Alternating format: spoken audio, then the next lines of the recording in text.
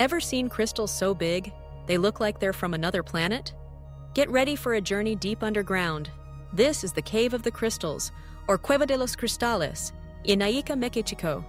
It's not just a cave, it's a geological masterpiece. Discovered by miners in 2000, this place is home to some of the largest natural crystals ever found.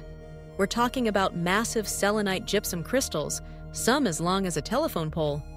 Imagine walking among these giants, but here's the catch. It's one of the most dangerous places on Earth. Temperatures reach a scorching 136 degrees Fahrenheit with nearly 100% humidity. Your body can't even sweat to cool down.